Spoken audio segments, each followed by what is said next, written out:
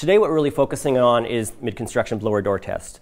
We're going to do it in the context of the STEP code. So we're really going to talk, do a really introduction to the STEP code, what it is, how you can comply with it, and then focus a lot on air leakage, and then looking at a mid-construction blower door test. We want you walking out of here to have a really good understanding about what the STEP code is, right? What is this thing? How do you comply? And what's the importance of airtightness? How can you get to an airtight home? And what are the processes and steps along the way? How can you engage with an energy advisor to help you get there? For those of you building in the Township of Langley, just introducing where they're at with the STEP code, they've introduced a couple of tiers of the STEP code. Once inside their development permit area, they're looking at Step 2. Outside their development permit areas, it's Step 1 in 2019, and they're planning on incrementally increasing these over time. And part of that will be in consultation with builders who are building in the area and working with them on the capacity and how it's going over the next couple of years. Over the last couple of years and currently, the Township of Langley has a range of different financial incentives for you to hit different steps and to hire an energy advisor. The Township of Langley has been doing that to support builders with the financial cost, sort of engage you to say, great, here's dip the toe in the water, here's some financial support to help get an energy advisor, and or if you build to certain steps of the STEP code. I'd encourage you, if you are building in the Township of Langley, to engage with an energy advisor. When Stan walks through later today, he'll really show what he does and how he helps identify and quantify the air leakage issues. And most builders we've worked with over the years have really thought that test was just how valuable that test was for them going, aha, light comes on. I always do that. I've always had air leakage issues, or I might not have even known that was an air leakage issue, and it's the simplest thing to fix sometimes. We have a copy of the Township of Langley compliance report right here. So if you're going to put in a building permit in the Township of Langley or other local government areas have a different version of this report, it's going to be a report like this what an energy advisor will create. So what we want to do today is go over this report, what's in it, and then what the importance of getting the right information to the energy advisor in that report. So first thing we want to look in at just a really a high-level overview of what the STEP code is. Primarily, it's a performance-based approach. In the past, the building code's been a prescriptive approach. It says, do this, insulation here, this, that, this type of windows, this, there. That's what it's been based on. Studies that were done on homes built that way found that it wasn't really achieving the intent of code in terms of energy efficiency. So they've gone to a performance-based approach, which means you have a consultation with an energy advisor, an energy modeler. They take details from your plans. They take details from the builder about your types of heating systems. They put it into an energy model, and they do air leakage tests. What they do is they take all the types of information from you, put it in there, and come up with the STEP code metrics. And when we go through this report, we're going to start talking about what makes up these different metrics. So if you're not passing one reason or another, we're going to focus on why might not you be passing on this particular metric and take a look at what you can do in the building. It's also a voluntary compliance option. So as noted, the Township of Langley's had incentives for the last couple of years, and many builders have picked that up and decided to do it voluntarily. Many builders across the province have already been building for many, many years to all of the steps in the STEP code, including Step 5. It's also voluntary for local governments to adopt it. So that's why the Township of Langley has adopted it. They've come to it, which then makes it mandatory for builders working there. But the Township of Langley has decided to take the step to adopt the STEP code. This is where we're going nationally. Canada's starting to develop a performance-based building code. And so what British Columbia has decided to do, and they decided to do it by 2030. 2030 is pretty close when we talk about the building industry and changing how we're changing the building industry. It's to start now or start a few years ago so that we have more time for local governments to introduce lower steps so that by 2030, wherever it's going to sit, we've had a good 10, 12, 13 years to work with the building industry and build capacity in the industry. And what it is, essentially, it's a pathway to net zero construction. When we look at the steps, there's 5 of them. Step 5 is supposed to be net zero ready, which essentially means this home is efficient enough, if you were to put some sort of renewable energy on it, it would be able to generate as much electricity or energy as needed within a year. But the first step of the STEP code, Step 1, is enhanced compliance. What that essentially means is that if you were to achieve Step 1, you're essentially achieving the BC Building Code on a performance path, or a little bit better. That's the intent of it. And so really and they were trying to say in the past, often when people looked at homes built to code, it wasn't really clear often when the building inspectors came and looked at it that it was really meeting the intent of the code. And that's why they're having a performance-based approach where they have energy modeling, air leakage testing to actually determine how leakage. You can't really tell or quantify how much air leakage is coming out of the house by walking around and taking a look. You can make some sort of assumptions on this is going to be a leaky home or not, but you can't really quantify if it's really meeting the intent of code for air leakage just by walking around and not doing the testing. So what the step code is meant to be is a consistent approach. It basically says here we have 5 steps. You can still build Built Green and build to step 2 or 3. You can still build Energy Star. You can still build Passivhaus. You can build all these other programs if you want, if you're a builder aligned with one of those programs, and still meet the step code. So it's not saying you can't do those things, but it's saying there is a consistent approach that is adopted. And how it does this, it sets a series of measurable energy efficiency targets. And we'll focus on these again through the day. What we're really focusing on the measurable targets of air leakage.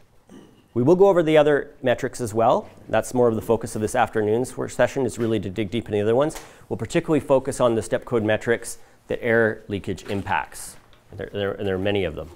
The focus of the step code too, while there's a range of metrics, is really to focus on the building envelope. Essentially, you can't build a home that doesn't have a good building envelope. And increasingly, step 1, it's lesser efficient. Step 2, you need a better building envelope. Step 3, better, and 4, etc. It really forces you to focus there. In some past programs in the past, it would be just, you can throw a really high efficient gas boiler system or a heat pump in, and you can pass. And so the intent of that is not that. It's like heating systems come and go, right? They get what's the life of a heating system, but the building envelope's for forever, right? So you should build the best building envelope you can for that step, whichever approach you decide to build your building envelope, and then focus on having smaller, more efficient heating systems, whichever type of system you're providing. And air leakage is an essential part of the integrity of that building envelope and generally how much energy you're going to consume within the home. So and there's also what the step code provides too. Unlike the prescriptive path of the building code, it's a lot more flexibility. You can choose all kinds of different options. It's not like you can choose all kinds of options and you have more and more flexibility to use many different things, where in the times in the past you were a little bit more forced by the prescriptive code to build a certain way. In this case, and this is why I involved an energy advisor, there's no fixed recipe, but how are you building? Well, one, you might have a regulatory step code target you have to meet, or a bylaw, but then a builder might like building a certain way. Their client might be asking for something, that they want a different type of heating system that might be much more efficient. So they can take, okay, I'm going to take that into consideration. That's going to help me meet my target. Or they just say, like, I found a way more efficient way for our team to build. We can build way better foundations this way. I'm going to get a lot more here. I'm going to spend more here, and that's going to help me achieve my target, and I'm going to save here. So there is much more flexibility overall to do different things as a builder to achieve the step code target. And that's why we have builders that are in this now are sort of experimenting with different ways of building, and they're saying, great, this is really starting to work when we do this type of approach. We're going to keep doing that because we're going to nail this and get this more and more cost effective. It also is a standardized reporting process. So this one you have in your hand and the one in the province is essentially the same thing.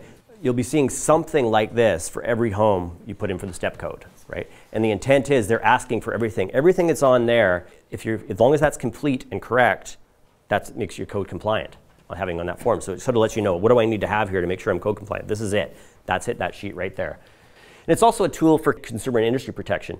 As people are being asked to meet the code, if you're a builder building a great home that's being sold, and someone's building a less great home, this provides one more way for you to say, yeah, look, I've met the intent of code here.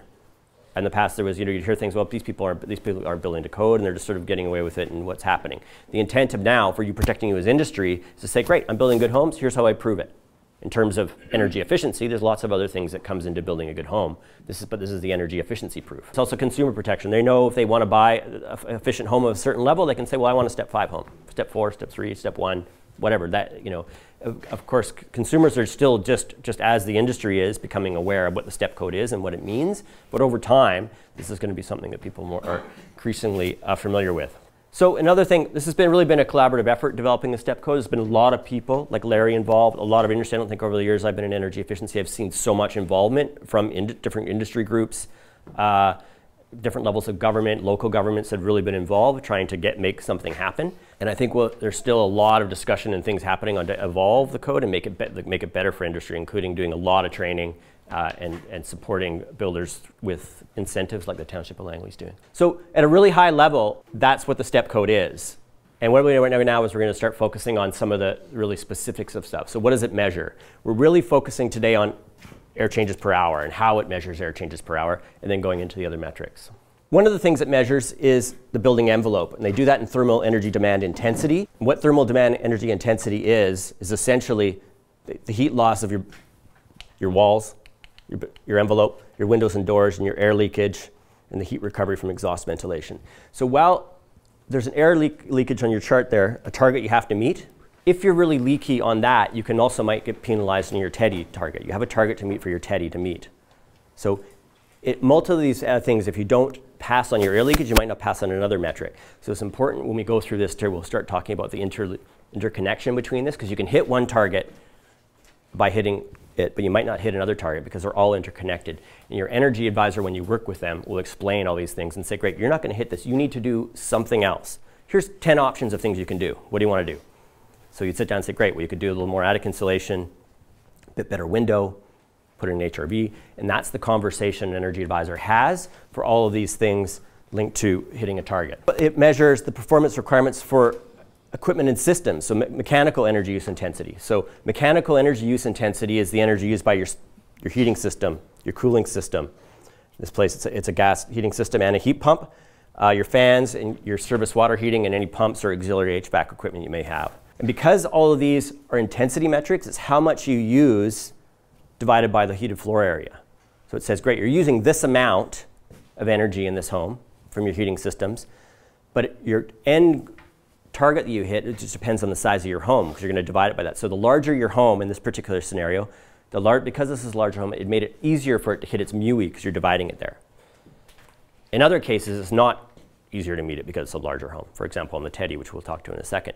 But because people build in different ways, the size of your home, and sometimes the location really makes a difference with step code metrics, because if you're living in an area where there's a lot more heating degree days, you're going to need your heating system a lot more. That's going to impact your MUI, right? So all these things come into consideration and need to be balanced, and that's why you provide the energy advisor with all this information, which would look at the climate zone, takes all these pieces together. In this same house, if we popped it around the province, would have very different step code metrics depending on where we put it. You might have different types of heating systems. You might not put a heat pump in certain areas of the province. So you might make different decisions based on where you're at and the type of heating system you may want to put in. The intent is not to build homes or set targets that people can't meet.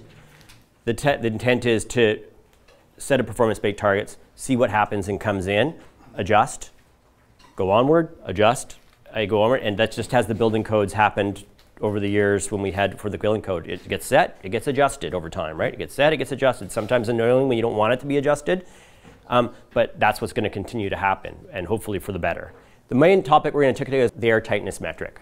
So we look at air tightness, and what that is, it's how much air leaks in or out of a building, and it's the air leakage rate. And what it does is it takes how much air that comes through the airflow divided by the volume of the home, right? So again, this is an intensity metric. So this home, because it's larger, in one sense, it's easier to hit an air tightness target overall because you're dividing it by the volume. In the second sense, it's harder because there's a lot more places you need to pay attention to because there's a lot more chances for error.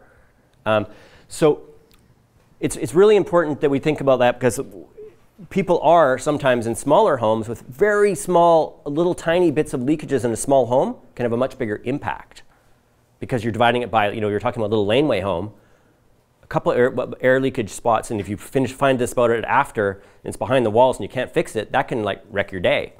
So, but where a couple little leaks in this home, because it's a larger home, it might not have as much impact. But nevertheless, a lot more attention needs to be put into air tightness and the air barrier in this type of a home, because it's larger. So there's a few different things we look at, units of air tightness measurement. The primary one you're going to look at is air changes per hour at 50 pascals. And Stan, when he talks, he'll talk about the measurement and show you what he's doing and how he's doing that and what 50 pascals means. But we're looking at, again, the number of times the total volume of air in the building is replaced with outdoor air.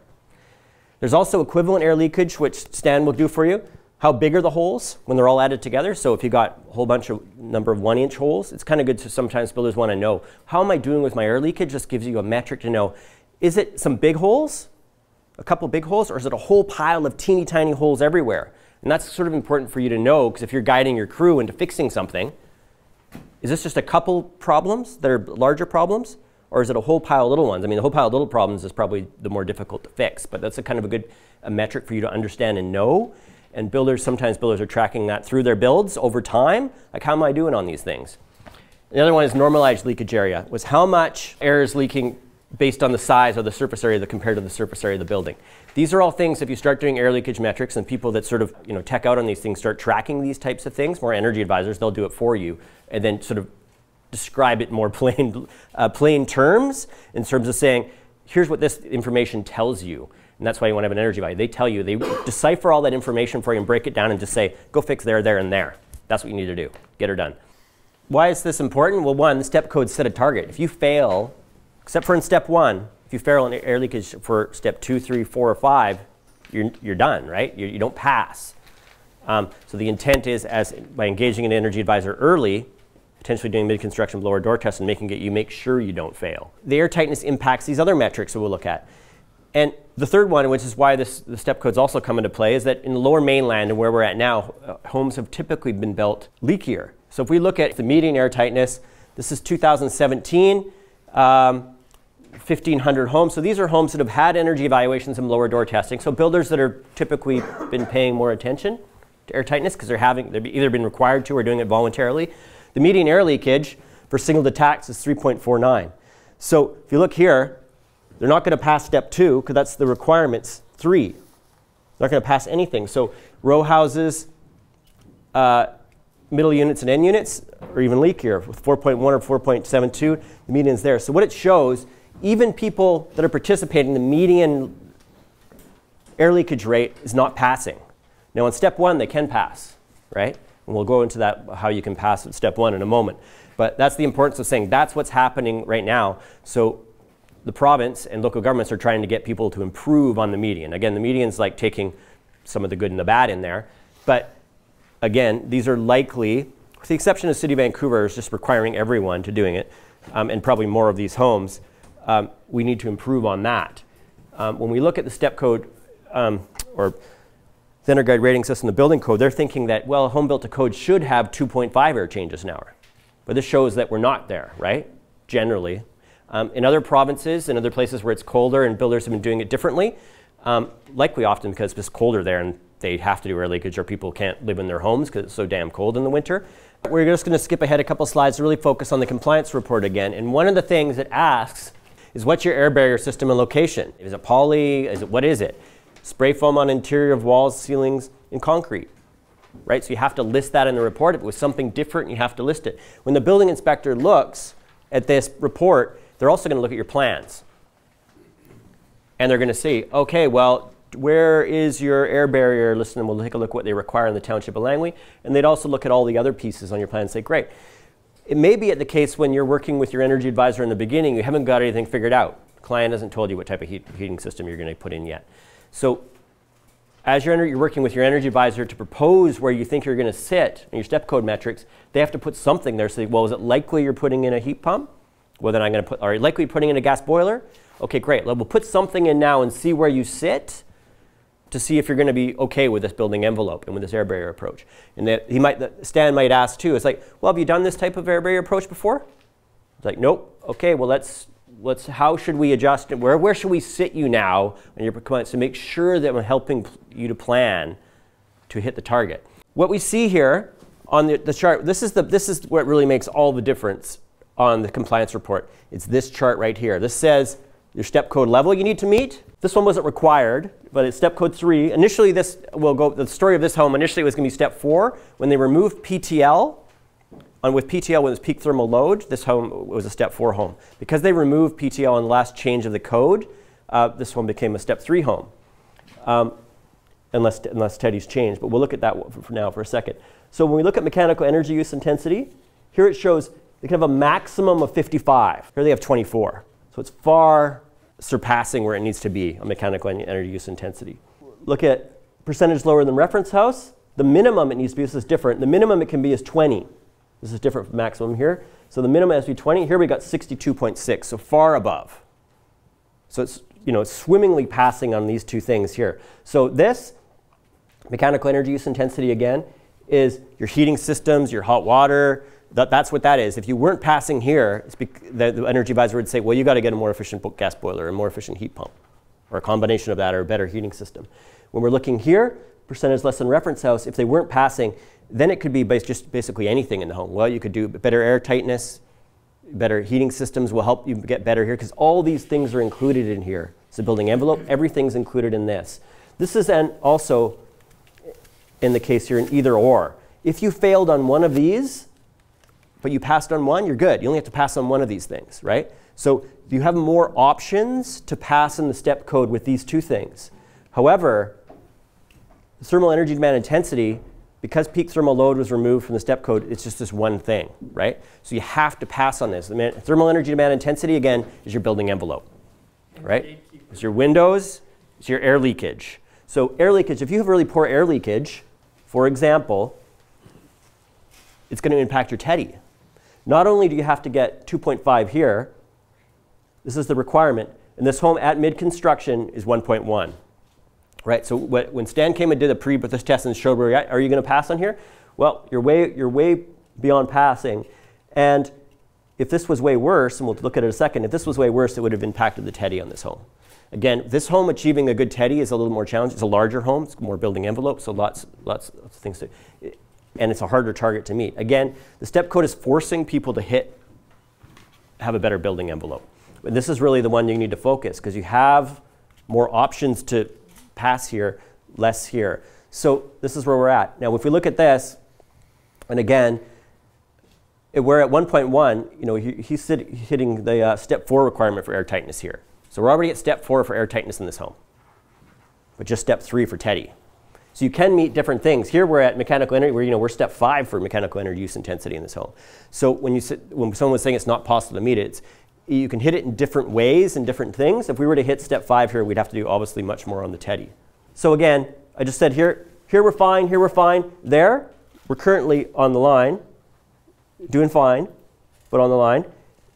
Right now, they have to make sure they don't go beyond 1.38 air changes, or that would impact the TEDI. And when Stan took a look, he did a pre-test earlier today, it was already better than when he was here before. So now they're at the time, they've made sure they've hit it. We're at mid-construction. They have even more opportunities that we'll take a look when we go through. Here's a couple areas we could fix in the homes. They intentionally left them so we can take a look at them together. When they fix those, we know here's where we're at. We've got a plan to get to final construction. No problem. You're good. If you were not passing at that point, you've got to spend extra time to make sure you get this air leakage right. And if you can't do the air leakage right, then you've got to do something else to the building envelope. But at this point in construction, what are you going to do with the building envelope, right? Not much, right? You're not going to want to take out windows and put out something else already. So again, this case is no problem. Other homes he hits and it is a problem. Then he's like, you got to do a lot more, like the 40 hours that builder spent on air leakage tightness testing to get to the end. That's additional 40 hours of crawling around. Not quite sure if he was getting there or not. So again, what the energy advisor would say, if you weren't passing here and you said, I'm not going to hit this air tightness target, then he would go, well, here's your list of options for TEDI. What do you want to do? And cost it out. And it's probably not, neither of them are going to be cheap or fun, but he would provide you with a list of things for you to decide what to do. But Stan or another advisor would always advise you, well, go to your max here, plan your building envelope so you can go air leakage all the way up to this 2.5 if you need to, right? Just to give yourself some buffer. Unless you're absolutely sure you're going to hit it. And Dave here was like, I'm sure we're going to hit it. And they did hit it. That's good to know because they know they've got their air barrier plan in place and who's going to be doing their work. We've been working on air tightness blower door testing for about 6 years, and our average has been under 2, and that includes some homes about 5-6 years ago where we used the poly as a air barrier, which I hate using. You hear more about that. So those homes were, I think, 3.5, and that was included in the numbers. So when we moved to exterior air barriers, Tyvek, tape it. We consistently are in that 1 to 2 range without really going crazy and trying to work on every little leak. And so it's not as difficult as you think to get to a 1. When you have a very complicated house like this one, timber frame, different levels, we didn't want to take any chances, so we did spray foam in this one. But if you learn to use something like the Sigawrap, you should be able to get to, you can easily get under 1. The passive house guys, a lot of the guys I talk to, are easily getting under 1. They think 1 is too easy to hit. So I wouldn't get too intimidated, but I would be starting to think, get rid of poly and move your air barrier to the outside. We've been doing that for, say, 5-6 years now, and that would be one of the things I'll talk more about later. What's the design that you're going to put in for that. What's your air barrier approach? Like you're deciding that. Is it going to be poly? Is it going to be this? And if it's poly, then you think, okay, well, if it's poly, the Township of Langley is now requiring air barrier details in your building plans. This is going to ask you what you're going to do. They're going to require it on the plan, specifically drawn. We'll look at a slide in a minute. And then having someone on your team, who's the responsible for the air barrier? Who's the person that's tracking this all the way along? They know what it is from the plans all the way through the build. Someone that's there. There's going to be an issue. They hopefully know, here's my common issues. Likely on a poly, these are all my issues are going to be. I kind of already know. So along the way, I'm checking those issues as we go. Again, it's not required, but there's an optional mid-construction blower door test. And then at the end of the day, there's the final test, so along the way. When I was looking at this house, I was certain that I could get a good air test if I was using spray foam. I'm very familiar with spray foam. So I wasn't afraid of the air test target.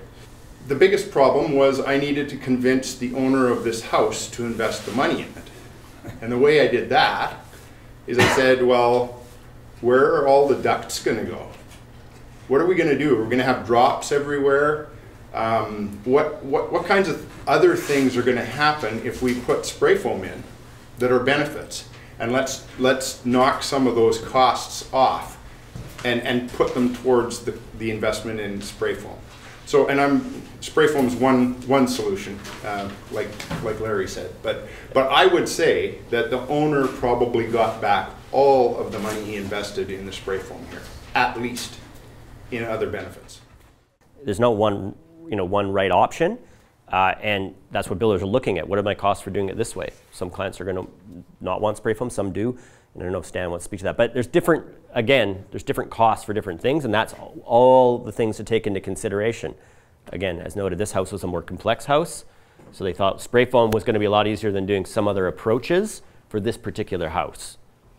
Again, Township of Langley, they're going to require on their building plans for homes like over step 3 and above that you show where the air barrier is. So they're going to require, and they're going to look at that with your step code compliance report and the air leakage where it is. That's going to be something they want you to start looking at this at an early stage. The building plan said, what's your plan? How's it going to work? Great. So sort of forcing people to like really focus on that air barrier. The air tightness can be that wild card. So Stan, do you want to just speak to what you would say to most builders when they try to propose an air tightness target? At pre-construction, first thing to do is, oh, what city are you building in? Oh, what are the requirements? Maybe these days it's step 1, 2, or 3. I'm sure that there's nobody requiring anything else. So then I give the builder an idea. Oh, so you're building here and you need step 3. I just let you know, like right from the get-go, that there are a couple of new things that are happening that we're requiring. Good air tightness, perhaps that you've never done before. Thicker walls, you may only have built with 2x6, better windows. And so from there, I'll model the house. Well, before I get going on upgrades, I'll also speak to the builder. Is there anything that you absolutely don't want to do? And I'll keep that off. So then I'll go to work. When I have the upgrades, now the thing is, if we specify and the builder agrees to good windows, a certain mechanical system, certain walls, it's a slam dunk at that point. Someone just needs to write the check, and the builder and the team just needs to build that, and you're done. But there's no guarantee. Peter uses the term wild card. So if you order these triple glazed windows, they come on site, they're installed. Well, nobody's going to dispute you on that. I'm not, the inspector's not, oh yeah, the label says USI 1.5, you're good to go. But air tightness, air leakage, you don't know that you've met, say, the 2.5 until the day the energy advisor comes for final and does the test. Everything else you know, but that's the tricky thing with air leakage, and that's why, as Peter pointed out, it's best to err on the conservative side, to have a bit of a buffer.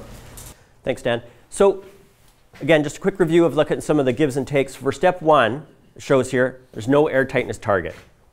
And there's only the percentage better than the reference house. So you have all the options here to do it. But what this does, percentage better than reference house, 0% better than this, it assumes a 2.5 air change an hour within there, right? So it's assumed that you're going to get it to get 0%.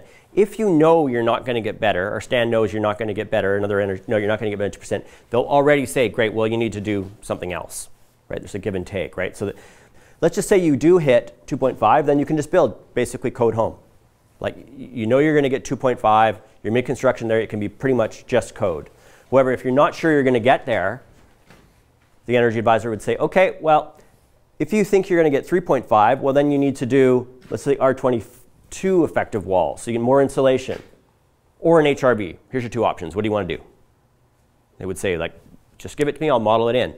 Let's say you're thinking you're going to get 4.5, and they might, with a builder that hasn't built to the level, say you're probably 4.5 safe for you to go, or even 5.5 or more. But here's your options now. R28 walls, or an HRB, and better windows, or some other combination of things. These are just examples, right? But that's what the advisor is going to say to you. If he thinks you might be hitting 7 air changes, you can still get 7 air changes an hour in step 1 or 10. But they're going to say, here's a range of things you need to do. And look at the cost. And when you start adding up the cost, then it partly also says, wow, it probably would be good for us to focus more on air leakage, because that's going to be a lot cheaper. Because that's going to be some labor rather than these better windows, the HRB, and this extra insulation. So the cost benefit of really planning for a good air barrier and putting the time and effort into training a team to do it can start to pay off, particularly at step 1, when you have more flexibility, right? But it's not a pass or fail in air leakage. It's a plan and pass. Plan what your other option is, then try and do as best you can on air leakage. And as Stan says, the builders he works with get better and better in their air leakage each time. What energy advisors try to do, if you align yourself with a good one that gets to know you and your building crew and team, the more better they know you and your team, the better they can help you, because they're like, great, I know you like to build like this. Here's where we saw some issues last time. Let's make sure we plan ahead. Here's the best way we think you can get there. And that's kind of their job, is to help you get there and decipher the step code stuff and all these metrics. Like, what does this mean if I'm not passing my MUI? So now we're just going to go a brief introduction to the mid-construction blower door test. So what a mid-construction blower door test is, it's a test which sort of either depressurizes or pressurizes the home slightly to identify issues in the home. And what it does is it quantitatively indicates if the proposed building right now, if we think it's going to pass. Now, we can't always say it's going to pass. In certain cases with poly in particular, we can't depressurize the home, as we might just pull the poly off. But so what it does, it allows you to indicate where we think the eye leakages are and think you're on the right path. With different types of air barrier approaches, you can depressurize it more. For this one, for example, you can depressurize more because it's not poly, right? So you have more options to pressurize and get a better indication that you're on track. Stan, anything else you'd like to say about that? So generally, mid-construction blower door test might also be called a pre-drywall blower door test. That perhaps is a bit inaccurate, because if your air barrier is somewhere else, then it doesn't need to be pre-drywall. But it needs to be at a time when 100% of your air barrier is installed. So if you think about a conventional poly house, it means, of course, the poly is all installed, caulked, taped. But if you've got some flat ceilings under decks that are, say, to be spray foamed or rigid or whatever you're doing, and it hasn't been scheduled or done yet, well, then there may not be an air barrier. So it's not just that the poly's done, but that whatever your air barrier is going to be on all sides of the house is done. And typically for a poly house, that is just prior to insulation inspection, which is just prior to drywall installation. So that's when we do it. The house also needs to be in a relatively sealed state. Otherwise, we're not going to be able to do the test. What do I mean by that? If a transom is missing, is on order, and you just have a roughly placed piece of particle board, well, you'd have to take care of that. If a window, they delivered the wrong size, and so you've just got a hole in the wall, well, we can go ahead with the mid-construction test, but you need to seal it up, perhaps with a sheet of poly, for example. One of the things, if you're building, you have crews working, we typically, like, because we're trying to do a test and keep things contained, like, you know, you can't have people coming and going, so you want to do it in a time where there's not other crews coming in. I mean, and ideally, too, you or whoever you want in charge of your air barrier is going to be fixing it, or you want to understand what's there. I mean, we've had lots of builders who have done this where it's like, wow, you know, I've never had one of these happen, and guaranteed probably every house I've ever built has had air leakage in that area, because I've always done it that way. And if I'd just known a couple of these things, I would have done that a long time ago, because that was like hardly any cost to fix that part. Now that's going to cost me something to fix that one, but so you have someone like Stan or another energy that can walk through with you and point it out and say, this is really practical, right? Like you want to know that you want to get that knowledge in, and sometimes people aren't doing mid-construction door-to-door tests after they've done a few because they just feel comfortable. That's how comfortable they feel.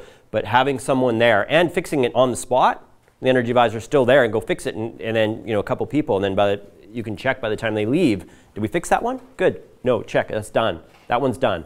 It's rare for us to find a deficiency that can't be fixed in a few minutes.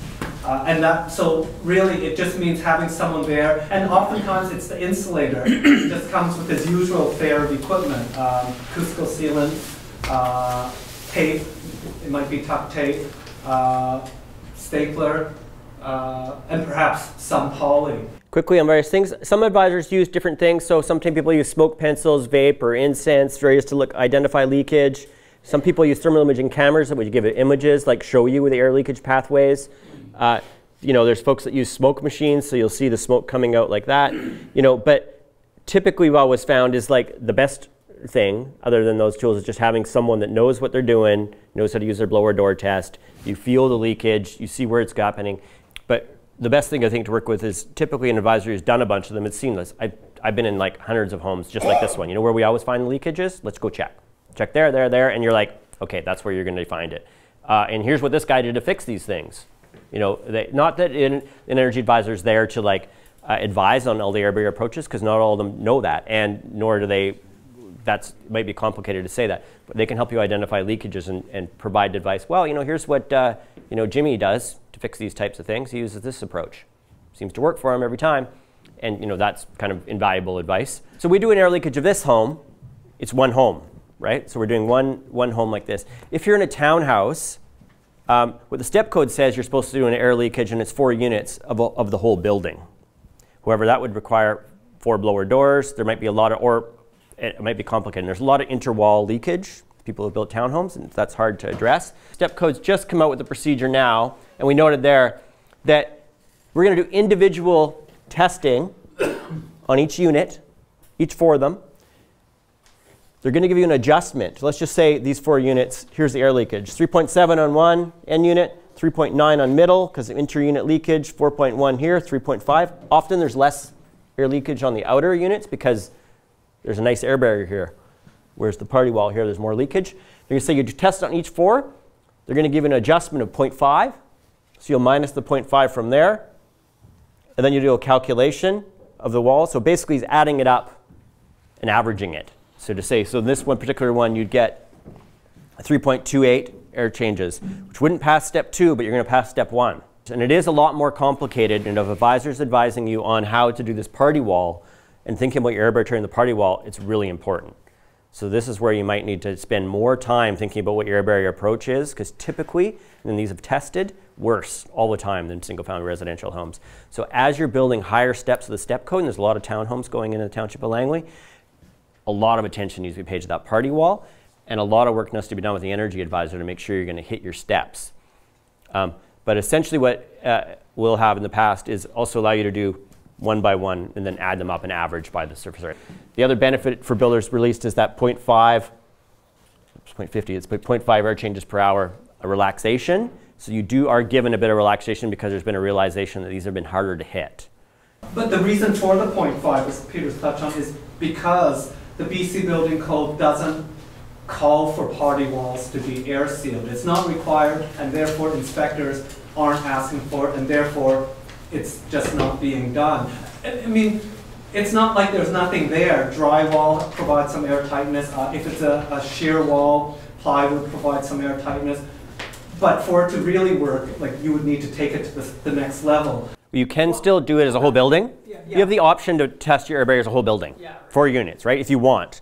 Right. Or individual units. But typically people often are finishing it different. Maybe they're finishing one first and the other. It gives you more options, what it's saying here.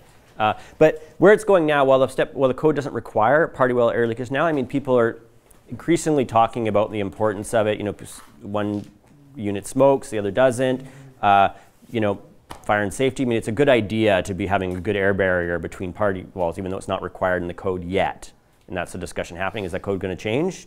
So the step code's requiring again, if you're trying to hit an air tightness target and there is air leakage and there's challenging with tests doing the whole building, you know, you're better off having more options and trying to tighten up that stand, tighten up that party wall anyway, by having good air barrier.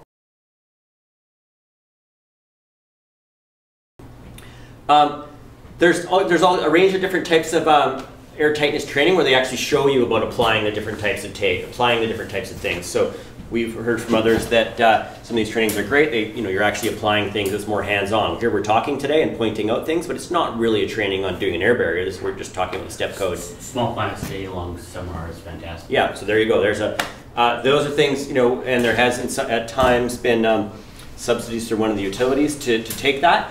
There's also a new website available if you're looking for financial incentives that are available. A lot of financial and local governments are coming in, like a Township of Langley, with financial incentives for building to different steps. If you look on this website, it's betterhomes.ca, find rebates for building a home. And then you go to a search tool where you're looking, Township of Langley, and it'll come up with all kinds, it'll show what's available. Fortis has a program here for rebates.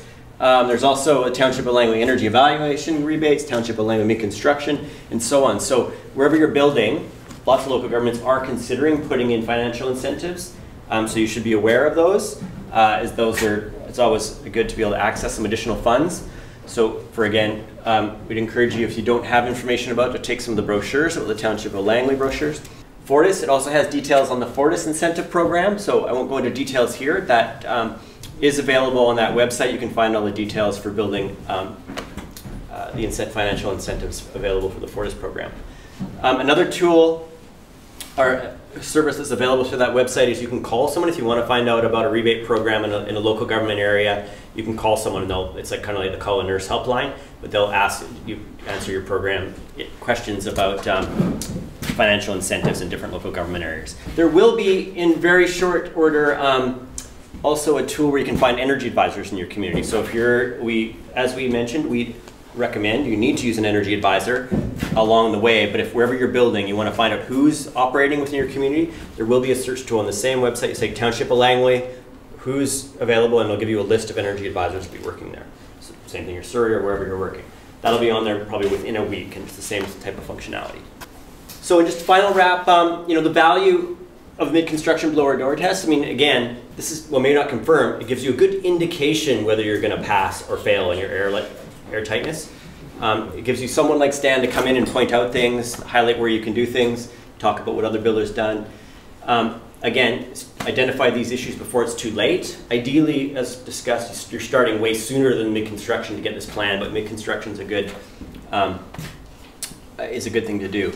As Stan also indicated, if you wait to the end and then try and fix some of these things, you might take way more time than right now walking around and doing these things. So this is the fastest, most cost-effective way to verify and quantify that leakage problem. And again, like many builders we've had, well, they've said there's lots of great workshops. They said having someone come to my house and point out all my problems, not with my particular house, was way more valuable. Because this is how I'm building and this is my problem that I've created or I've been doing all along. And that pointing it out, it's just like, wow, that was really great from someone just to show this, this, and that. And guaranteed, that's been me cutting out, making that air leakage issue for years, and now I know kind of how I'm going to get around that. That's our sort of wrap up on mid-construction blower door tests, and we thank you for your time.